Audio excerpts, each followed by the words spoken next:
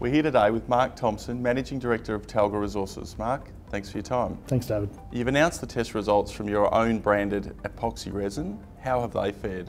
Excellent results from our first tests of our graphene in epoxy resin. Epoxies are a big market. They're also the last of our four sort of target sectors after batteries and concrete and then other paints and coatings. And what is an epoxy resin and how big is the market?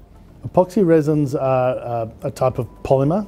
In this case, they're two packs, so they're like a soft resin, and then there's a second bit, which is the hardener, which cures it. So you put them together, and then they go from a solution into a solid. And they're used for paint. A lot of paint and coatings use them. In fact, there's about $7 billion worth of epoxies in paints each year, as part of an overall market that runs about 2.5 million to 3 million tonnes per year.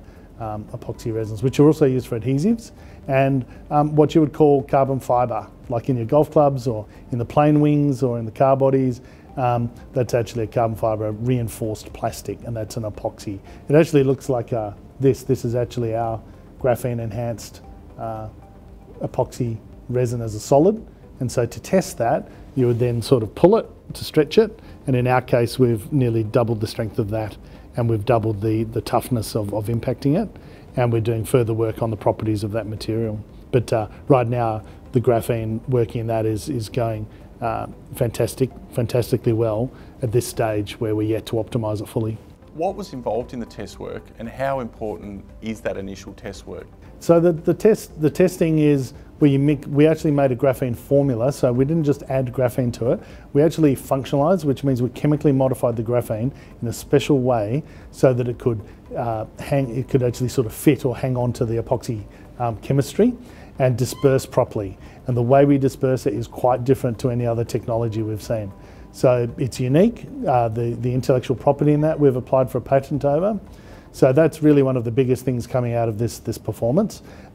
Now we will move on to testing it further. The testing process is one of, for example, putting it in salt spray or immersing the coating in salt water to make it corrode, and then you measure it. You apply electrical currents to it to also measure corrosion, and you physically pull it apart, and you actually measure on various machines in the lab to measure that.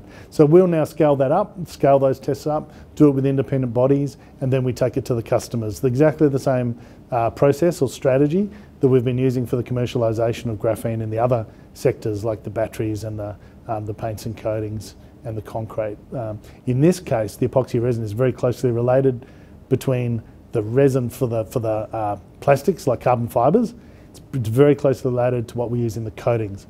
So marine coatings is a big use for this sort of stuff. Steel coatings, most of them are made from epoxies, and so that's where we're sort of targeting first, and the harder sort of carbon fibre resins would follow. So looking forward to 2018, what are some of the milestones that will drive the business? The biggest ones are that people really want to hang out for more commercial deals, so other companies in each of these sectors. So there's a greater variety of them and larger ones. They want to see more commercial deals where sales actually pick up, although in some ways we're not really geared for retail, but still we will try and continue to generate revenue. Scaling up the process plant and the establishment of some new opportunities there will be important. So yeah, the main milestones will be around people being more able to value the company through the publication of enough data that they can do that more accurately. But certainly it'll just be the commercialisation process maturing. You know, we've got a good bite out of it. Started around mid-17. By 18, I think it should start hitting its straps. So a big foundation built and a big year ahead. Mark, thanks for your time. Thanks, David. Pleasure.